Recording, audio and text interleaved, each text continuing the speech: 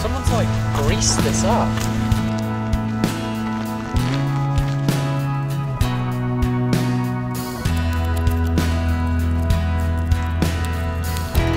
Okay, what's going on today? Apparently there's a new DJI drone coming. Basically you can see in the FCC site there was an alert and a registration for the application. And it says here, production purpose camera drone. What is this, huh? And reading the details here, it is from DJI, and from what I gather you can see things like the label. And it says here, camera drone, model MT2PD. Now with that, the assumption is this is a Mavic Mini 2 because that code is actually really similar to the original Mavic Mini. But you would wonder, would they release that so fast? I think it's not even 1 year old yet. One interesting thing is it says it apparently has 2.4 and 5.8G Wi-Fi. So you would assume at first, oh no, it's going to be the Wi-Fi signal again, which is one of the biggest negative of the original Mini. But then it also says it has 2.4 and 5.8G without the Wi-Fi, so could this be the OcuSync potentially? That would be actually a big improvement.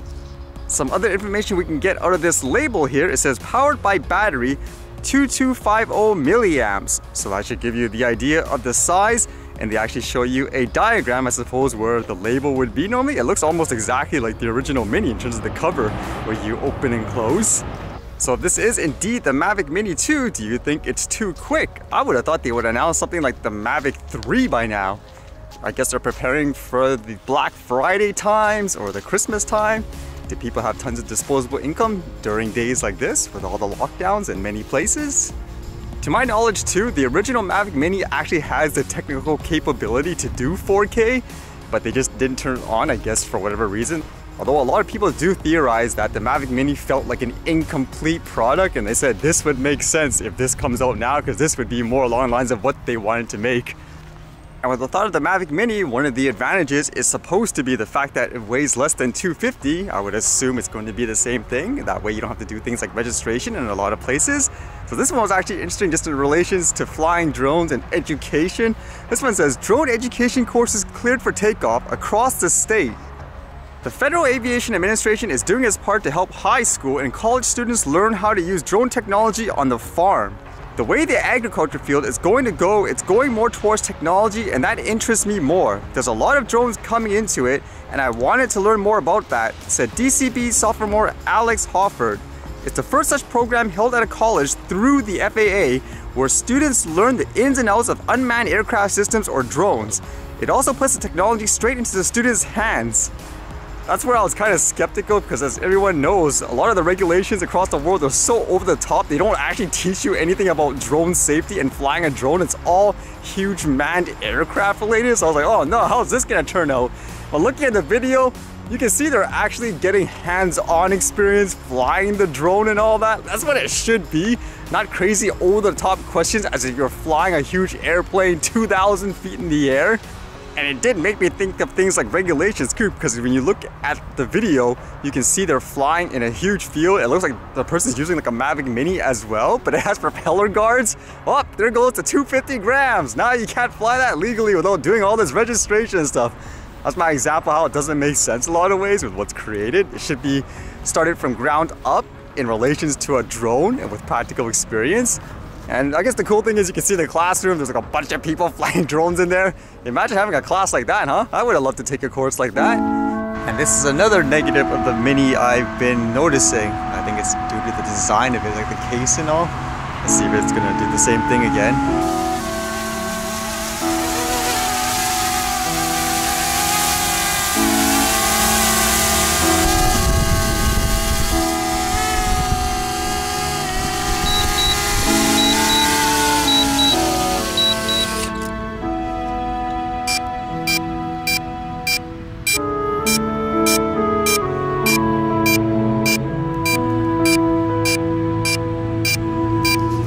Exact same propeller, exact same position all the time. It must be due to that box and stuff like that, or the package they gave you, so they need to fix that if they're releasing a new one of this.